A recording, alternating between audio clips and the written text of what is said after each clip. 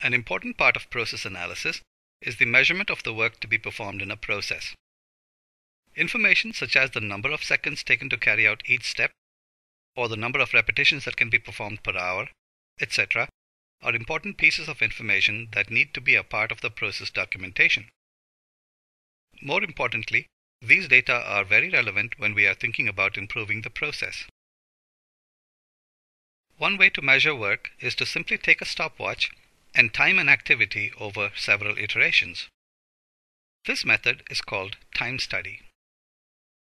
Of course, we need to be timing iterations that are representative of the activity in general, as determined by a trained analyst.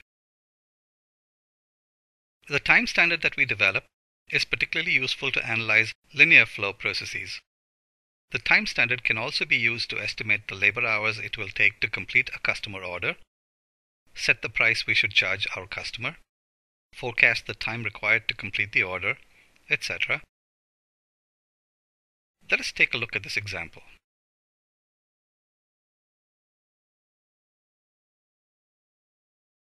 Here is an activity that we studied for 40 iterations. To calculate a time standard for this activity, we first average all our observations. We are told that the employee we observed has a 95% performance rating. So, if a 95% employee took this many seconds, an average employee, that is a 100% employee, will take less time than that. We can get an average employee's time by taking 95% of the observed employee's time, which we call as the normal time. Any employee performing the above activity needs breaks every once in a while. As well, the employee's speed is likely to be affected by fatigue and other such factors. To set a time standard for this activity, we need to make allowance for these factors. We are told that allowances are 15% of the normal time. Adding this 15% brings our time standard to 115% of the normal time. Notice that we are trying to maintain a high level of detail in terms of the number of decimal points. Let us say we are trying to estimate the time it will take to produce 5,000 widgets. Any rounding error in the time standard for a single iteration will be multiplied 5,000 times. Now suppose we have a flexible flow process and are doing different things for different customers. Even though the orders are different from day to day, the orders can be broken up into elements that are pretty standard. For each of these elements, we can maintain a database of time standards. Whenever an order comes in, we can examine the different elements it is made up of, look up our database, and set a time standard. This method is called the elemental standard data approach. Another method of setting a time standard without taking out a stopwatch every time is by using a predetermined data approach. Like a time study, this method is also useful for a linear flow process. Here, rather than timing the process steps, we break up the steps into micro-level activities. For each of these micro-motions, we refer to standard tables to estimate the time taken. I walk 3 feet. There's a standard for that. It takes so many microseconds. I reach out 2 feet. There's a standard for that. It takes so many microseconds. I pick up a 5-pound weight. There's a standard for that. It takes so many microseconds. And so on. I simply add up the time taken for all the micro-motions in my process. Another kind of work measurement applies to a situation where an employee is engaged in a variety of activities throughout the workday. Consider an employee working at a retail store where customers expect a lot of hand-holding, and each customer has widely varying needs. It does not make sense to take a stopwatch and measure the time taken to serve an average customer. At times during the day, there are no customers present.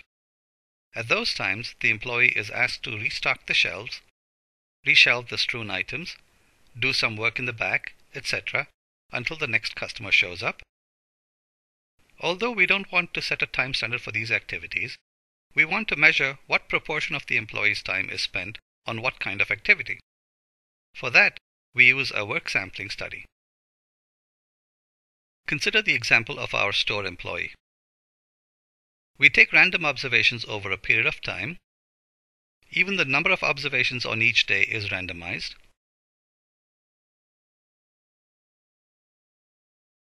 Using the information we have collected, we can determine that about 30% of the employee's time is spent attending to customers.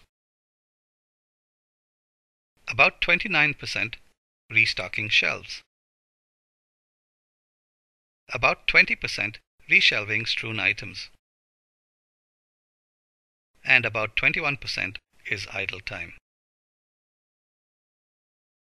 Whenever we are measuring work or trying to set a time standard, we need to take into account the fact that, with repetition, people and processes get better at doing things. This is called the learning effect or the experience effect. Generally speaking, the more complex the activity, the greater the opportunity for learning and improvement.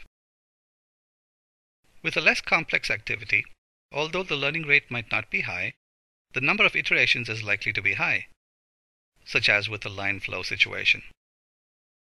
Either way, it becomes important to correctly estimate the learning rate. Say our company is bidding on an order of 50 airplanes for an airline. Given the complexity of the process, we can expect a significant learning effect. If we bid based on the labor hours it took for our prototype, our bid will come in extremely high. On the other hand, if we estimate the learning effect very aggressively, we will end up with a whopping loss. Similarly, suppose our company is introducing a new car model. We anticipate that we will sell 10,000 units of this model over the coming year.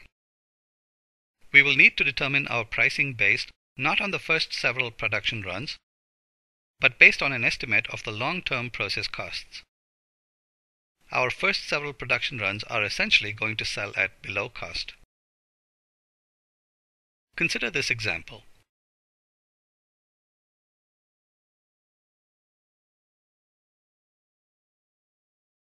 The roofing contractor estimates that the first roof will take 40 hours.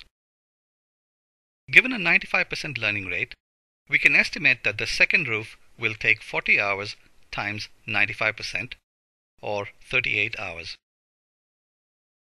The learning effect works like this. Every time the cumulative number of iterations doubles, we can multiply the time estimate by 95%.